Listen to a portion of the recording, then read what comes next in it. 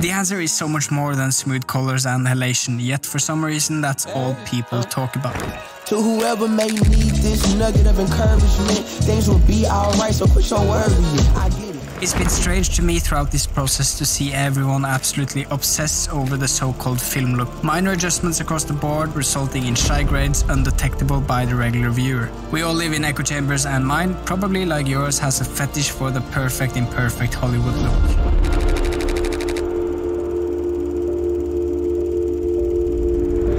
Dehancer was made to create imperfections to an image, and as they have evolved, given us a range of tools. I think it's time we started to use them. I've shot on Super 8, I've worked years in a photo lab, shot rolls of film, yet I can't tell you the difference between a Kodak Portra or a Fuji stock, which is why I never fully understood the obsession with the nuance in color. Film stock has a million variables, from camera to light, to processing, to digital, and to print. In all of these steps, colors will change dramatically, so different people will get different results. The same is the case with Dehancer. The LUTs will look different when applied on a spectrum of footage. Now with the work Dehancer has put in, it's a great starting point and makes your road to authenticity a lot easier to walk if you choose to learn this program properly. It's just, I think it's very, very important that we as creatives understand our viewers' lack of interest in technicalities. Forthright characters and love of hard work, which has done much to ensure fruitful harvests throughout the years. We've all seen footage from the first flights to the latest wars, and it all seems so distant. It's like a door to a world we don't fully understand. The black and white, the lack of detail and low frame rate combined immediately sets us back a century before we even know what's in frame. Imagine if we could recreate that.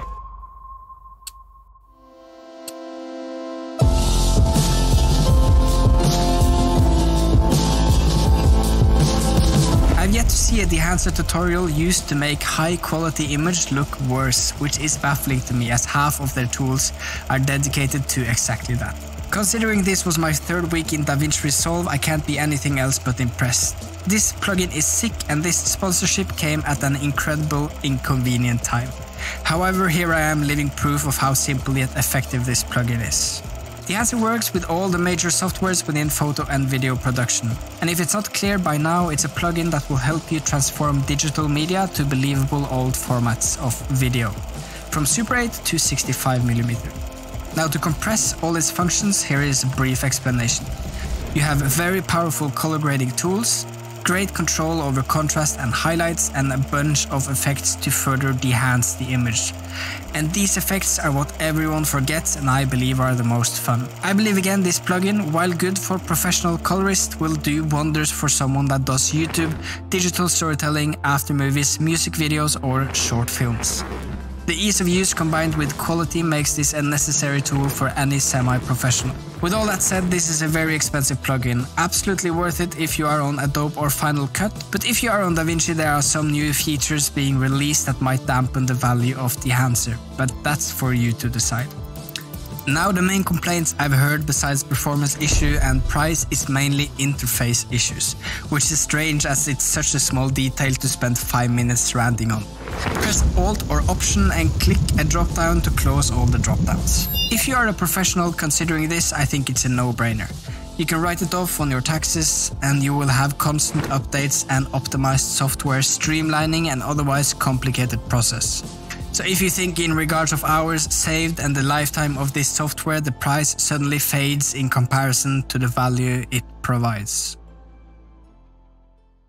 Okay, it's very obvious that this video looks a lot like an ad, but at this moment, this is actually how I feel. I'm very surprised and very happy about the tools I've been given. And I think the only thing people really has to consider is how powerful their computer is. I only have 16 GB of RAM, so I have to really work on my optimization with proxies and 1080p timelines. So at this moment, it's not ideal for me, but Dehancer as a plugin is great.